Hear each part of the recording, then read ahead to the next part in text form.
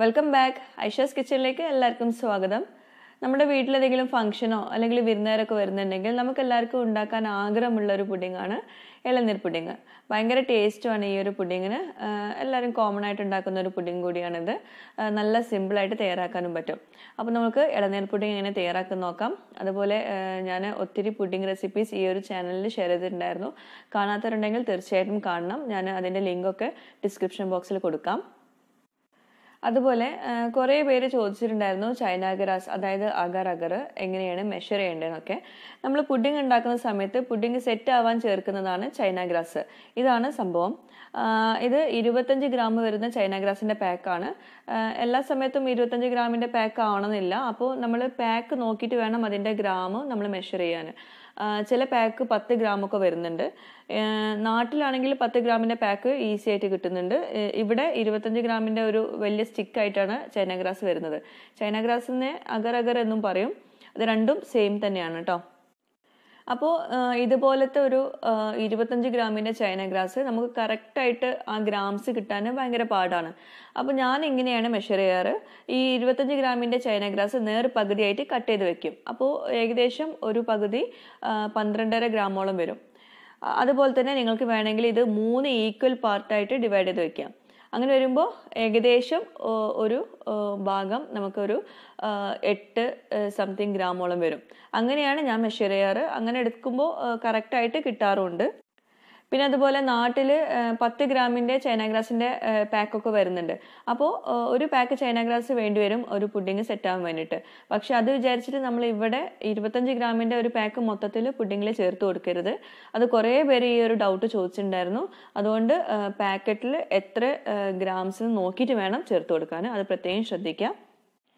അപ്പോൾ ഞാനപ്പോൾ ഈ 25 ഗ്രാമിന്റെ ഈ ചൈനാഗ്രാസിന്റെ സ്റ്റിക്ക് 3 ഈക്വൽ പാർട്സ് ആക്കിയിട്ട് കട്ട് ചെയ്യാണ്. നമുക്കിപ്പോൾ ഈ ഇളനീർ പുഡിങ്ങിലേക്ക് ഒരു 10 ഗ്രാം ചൈനാഗ്രാസ് ആണ് ആവശ്യമുള്ളത്.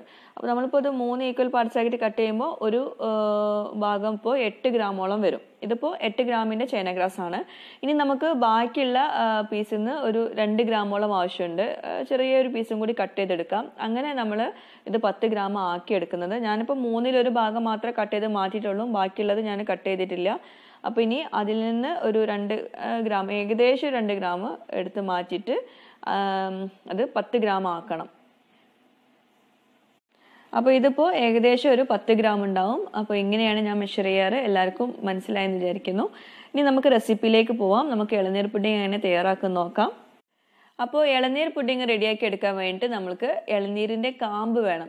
ഞാനിപ്പോൾ ഒരു വലിയ ഇളനീർ എടുത്തപ്പോഴാണ് ഇത്രയും കാമ്പ് കിട്ടിയത്. ചിലപ്പോൾ 1-2 ഇളനീർ ആവശ്യം വരും ഇത്രയും കാമ്പ് കിട്ടാൻ വേണ്ടിയിട്ട്. ഇനി അത് നന്നായിട്ട് ജ്യൂസ് അടിച്ചെടുക്കാൻ വേണ്ടിയിട്ട് നമുക്ക് അല്പം ഇളനീരിൻ്റെ വെള്ളം വേണം. ഞാനിപ്പോൾ 2 കപ്പ് വെള്ളം എടുത്തിട്ടുണ്ട്. പക്ഷെ അത്രയും വേണ്ടി വരില്ല. കുറച്ച് മാത്രം ഒഴിച്ചെടുത്താൽ മതി. ആവശ്യത്തിന് മാത്രം എടുക്കാം. ഞാൻ ഇത്രയും വലുപ്പമുള്ള ഒരു ഇളനീരാണ് എടുത്തിട്ടുള്ളത്. ഇതിപ്പോൾ ലുലുന്ന് വാങ്ങിച്ചതാണ്. നാട്ടിലാണെങ്കിൽ ചിലപ്പോൾ നമുക്ക് 1-2 ഇളനീർ എടുക്കേണ്ടി വരും അത്രയും കാമ്പ് കിട്ടാൻ വേണ്ടിയിട്ട്. അപ്പോൾ നമുക്ക് ചൈനാഗ്രാസ് ഒന്ന് സോക്ക് ചെയ്ത് വെക്കാം. നമ്മൾ നേരത്തെ മെഷർ ചെയ്ത് വെച്ചുള്ള ചൈനാഗ്രാസ് ഒരു 1/2 കപ്പ് അല്ലെങ്കിൽ 1/4 കപ്പ് വെള്ളത്തിലൊന്ന് സോക്ക് ചെയ്ത് വെക്കാം. അധികം നേരം ഒന്നും സോക്ക് ചെയ്യേണ്ട. ഒന്ന് ജസ്റ്റ് ഒന്ന് 1 മിനിറ്റൊക്കെ ഒന്ന് സോക്ക് ചെയ്തിട്ട് നമുക്കത് ക്ലിയർ ലിക്വിഡ് ആവുന്നത് വരെ ഒന്ന് കുക്ക് ചെയ്തെടുക്കണം. അപ്പോൾ ഞാനിപ്പോൾ സോക്ക് ചെയ്ത് വെച്ചിട്ടുള്ള ചൈനാഗ്രാസ് ഞാൻ കുക്ക് ചെയ്യാൻ പോവുകയാണ്. ഒരു ചെറിയ ഫ്ലെയിമിൽ വെച്ചിട്ട് വേണം നമ്മളിത് കുക്ക് ചെയ്തെടുക്കാൻ. ആ ഒരു സമയത്ത് തന്നെ നമുക്ക് 2 കപ്പ് പാല് ഒന്ന് തിളപ്പിച്ചെടുക്കണം. അതായത് 500 ml പാലാണ് എടുത്തിട്ടുള്ളത്. അതുപോലെ ഞാനിപ്പോൾ ഇവിടെ എടുക്കുന്നത് 2 കപ്പ് പാലാണ്. അതായത് 500 ml പാലുണ്ട്. അപ്പോൾ ഏതൊരു പുഡിങ് എടുക്കുമ്പോഴും 500 ml പാലിലേക്ക് 8 ഗ്രാം ചൈനാഗ്രാസ് ആണ് വേണ്ടത്. അത് ഒരു മെഷർമെൻറ്റ് നമ്മൾ മനസ്സിൽ വെച്ചാൽ മതി. അതുപോലെ ഞാനിപ്പോൾ ഇവിടെ എടുത്തിട്ടുള്ളത് ലോങ് ലൈഫ് മിൽക്കാണ്. നിങ്ങൾക്ക് വേണമെങ്കിൽ സാധാ പാലും യൂസ് ചെയ്യാം. പാക്കറ്റ് മിൽക്കാണ് ഞാനിപ്പോൾ ഇവിടെ യൂസ് ചെയ്തിട്ടുള്ളത്. പിന്നെ ഏതൊരു പുഡിംഗ് ആണെങ്കിലും നമ്മൾ പാല് ചേർക്കുമ്പോൾ പാലിൻ്റെ കൂടെ അതിൻ്റെ മെയിൻ ആയിട്ടുള്ള ഇൻഗ്രീഡിയൻറ്റ് ചേർക്കുന്നുണ്ട്. ഇവിടെ ഇപ്പോൾ നമ്മൾ ഇളനീരാണ് മെയിൻ ആയിട്ടുള്ള ഇൻഗ്രീഡിയൻറ്റ്. അപ്പോൾ അങ്ങനെ വരുന്ന സമയത്താണ് ഞാനിപ്പോൾ ഈ 8 ഗ്രാം ചൈനാഗ്രാസിൻ്റെ മെഷർമെൻറ്റ് പറഞ്ഞിട്ടുള്ളത്. 8 ഗ്രാം കറക്റ്റ് മെഷർമെൻ്റ് ആണ്. പിന്നെ നമ്മൾ 10 ഗ്രാമൊക്കെ എടുക്കുന്നത് എന്താണെന്ന് വെച്ചിട്ടുണ്ടെങ്കിൽ നന്നായിട്ട് സെറ്റ് ആവാൻ വേണ്ടിയിട്ടുണ്ട്. എന്തെങ്കിലും ഫംഗ്ഷനൊക്കെ ഉണ്ടെങ്കിൽ അത്യാവശ്യം നന്നായിട്ട് പുഡിംഗ് സെറ്റ് ആവണമല്ലോ, അല്ലെങ്കിൽ അത് പെട്ടെന്ന് വെള്ളമൊക്കെ ഒലിച്ച് പോകുമല്ലോ. ഇനി നമുക്ക് ഈ ഇളനീരൊന്ന് നന്നായിട്ട് ജ്യൂസ് അടിച്ചെടുക്കാം. ഞാൻ ഇളനീരിൻ്റെ പൾപ്പും അതുപോലെ അല്പം വെള്ളം, ഒരു 1.5 ഗ്ലാസ് വെള്ളം ഒഴിച്ചു കൊടുത്തിട്ടുള്ളൂ കേട്ടോ. ഇളനീർ വെള്ളമാണ്. അപ്പോൾ നന്നായിട്ട് ജ്യൂസ് അടിച്ചെടുത്തിട്ടുണ്ട്. നല്ല തിക്കായിട്ടുള്ള ജ്യൂസാണ് വേണ്ടത്. വല്ലാണ്ട് വെള്ളം ഒഴിച്ചിട്ട് വല്ലാണ്ട് ലൂസാക്കിയിട്ടുള്ള ഇളനീരിൻ്റെ ജ്യൂസ് എടുക്കരുത്. അങ്ങനെ വരുമ്പോൾ നമുക്ക് ഇളനീർ പുഡിങ് അത്ര ടേസ്റ്റ് ഉണ്ടാവില്ല. അപ്പോൾ കൂടുതൽ ഇളനീരിൻ്റെ വെള്ളം ചേർത്ത് കൊടുക്കാതെ നല്ല തിക്കായിട്ട് അരച്ചെടുക്കണം. അപ്പോൾ നമ്മൾ ആ ഒരു സമയം കൊണ്ട് പാലിപ്പോൾ നന്നായിട്ട് തിളച്ച് തുടങ്ങി. അതുപോലെ തന്നെ ചൈന ഗ്രാസും നന്നായിട്ട് മെൽട്ടായി തുടങ്ങിയിട്ടുണ്ട്. ഇനി നമുക്ക് ഈ തിളയ്ക്കുന്ന പാലിലേക്ക് നമുക്ക് പഞ്ചസാര ചേർത്ത് കൊടുക്കാം. നമ്മൾ ഇളനീർ ജ്യൂസ് അരിക്കുന്ന സമയത്ത് അതിലേക്ക് പഞ്ചസാര ഒന്നും ചേർത്തിട്ടില്ല. അപ്പോൾ അതുകൊണ്ട് തന്നെ 1/2 കപ്പ് പഞ്ചസാര ഞാനിപ്പോൾ ഈ പാലിലേക്ക് ചേർത്ത് കൊടുക്കുന്നുണ്ട്. പിന്നെ നമ്മൾ കണ്ടൻസ്ഡ് മിൽക്കും ചേർക്കുന്നുണ്ട് കേട്ടോ. അപ്പോൾ നിങ്ങൾ മധുരത്തിനനുസരിച്ച് ചേർത്ത് കൊടുക്കുക. പിന്നെ പുഡിങ് നമ്മൾ അല്പം കൂടുതൽ മധുരത്തിൽ തയ്യാറാക്കണം. എന്നാൽ മാത്രമേ അത് തണുത്ത് കഴിഞ്ഞിട്ടുണ്ടെങ്കിൽ പാക മധുരമായി മാറുള്ളൂ. അതൊന്ന് ശ്രദ്ധിക്കുക. ഇനി നമുക്കിതിലേക്ക് കണ്ടൻസ്ഡ് മിൽക്ക് ചേർത്ത് കൊടുക്കാം. കണ്ടൻസ്ഡ് മിൽക്ക് ഞാനിപ്പോൾ ഒരു 1/2 കപ്പോളം ചേർത്ത് കൊടുക്കുന്നുണ്ട്. അപ്പോൾ നിങ്ങളുടെ ഓരോരുത്തരുടെ മധുരത്തിനനുസരിച്ച് ചേർത്ത് കൊടുക്കുക. ഇനി കുറച്ച് കണ്ടൻസ്ഡ് മിൽക്ക് മതിയെങ്കിൽ കൂടുതൽ പഞ്ചസാര ചേർത്ത് കൊടുക്കാം. പിന്നെ ഏതൊരു പുഡിങ്ങിലേക്കും നമ്മൾ കണ്ടൻസ്ഡ് മിൽക്ക് ചേർത്ത് കൊടുക്കുമ്പോൾ ആ ഒരു പുഡിങ് നല്ലൊരു ക്രീമി ആയിട്ടുള്ള ടെക്സ്ചർ കിട്ടും.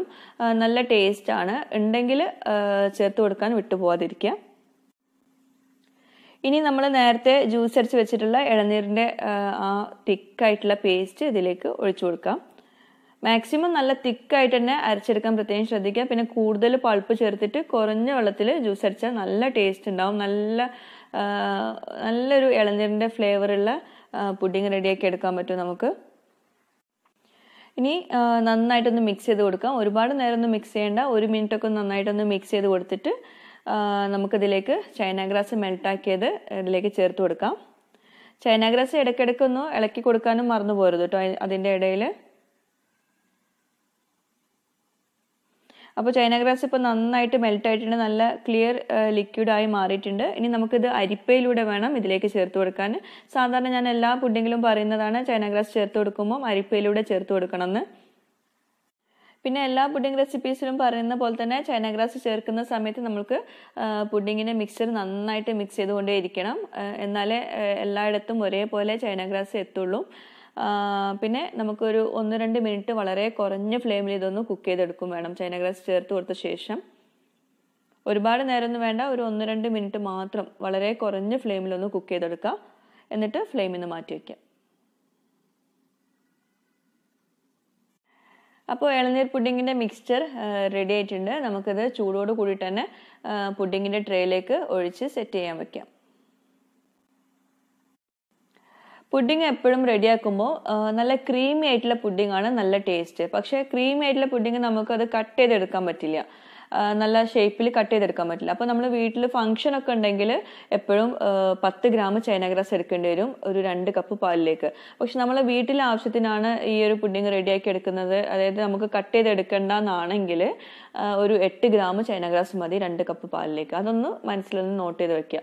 ഓക്കെ, ഇതിപ്പോൾ ഞാൻ ഒരു കസിന് കൊണ്ടു കൊടുക്കാൻ വേണ്ടിയിട്ടാണ് ഈ ഒരു പുഡിംഗ് റെഡിയാക്കി എടുക്കുന്നത്. അപ്പോൾ നമ്മൾ ഈ ട്രാൻസ്പോർട്ടേഷനും കൂടി ഉണ്ടാകുമ്പോൾ ആ പുഡിംഗ് പെട്ടെന്ന് മെൽറ്റ് ആവാനുള്ള ചാൻസ് ഉണ്ട്. അപ്പോൾ അതുകൊണ്ടാണ് ഞാനിപ്പോൾ ഇവിടെ 10 ഗ്രാം ചൈന ഗ്രാസ് എടുത്തിട്ടുള്ളത് 2 കപ്പ് പാലിലേക്ക്.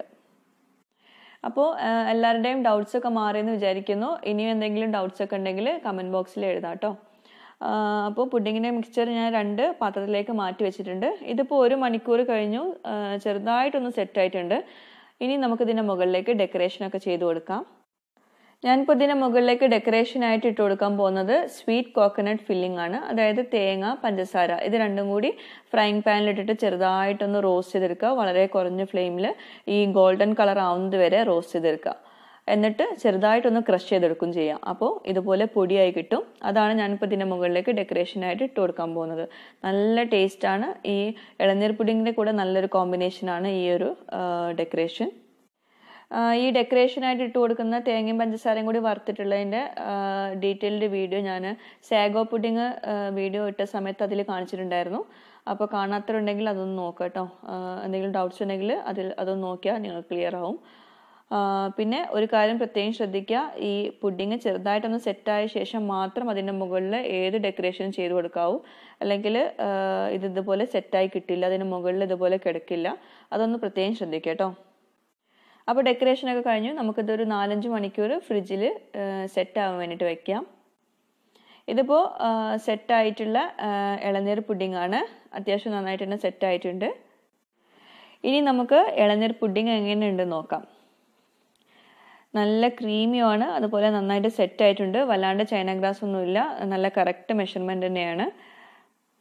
അപ്പോൾ ഇതുവരെ ട്രൈ ചെയ്യാത്തവരുണ്ടെങ്കിൽ ഇളനീർ പുഡിങ്ങിൻ്റെ ടേസ്റ്റ് ഞാൻ പ്രത്യേകിച്ച് പറയേണ്ട ആവശ്യമില്ലല്ലോ. അപ്പോൾ അതുകൊണ്ട് എല്ലാവരും ഒന്ന് ട്രൈ ചെയ്ത് നോക്കാം. പിന്നെ ഇനി പലർക്കുള്ളൊരു ഡൗട്ടാണ് ഈ പുഡിങ് സെറ്റ് ആവാൻ വേണ്ടിയിട്ട് ഫ്രിഡ്ജിലാണോ ഫ്രീസറിലാണോ വെക്കേണ്ടതെന്നുള്ളത്. പുഡിങ് നന്നായിട്ട് കവർ ചെയ്തിട്ട് ഫ്രിഡ്ജിൽ താഴെയാണ് വെക്കേണ്ടത്, ഫ്രീസറിലല്ല പുഡിങ് വെക്കേണ്ടത്. ഏതൊരു പുഡിങ് ആണെങ്കിലും ഫ്രിഡ്ജിൽ താഴെ കവർ ചെയ്തിട്ട് വെക്കുക കേട്ടോ. അപ്പോൾ ഇനി എന്തെങ്കിലും ഡൗട്ട്സ് ഉണ്ടെങ്കിൽ നിങ്ങൾ താഴെ കമൻറ്റ് ബോക്സിൽ എഴുതാനും മറക്കരുത്. താങ്ക്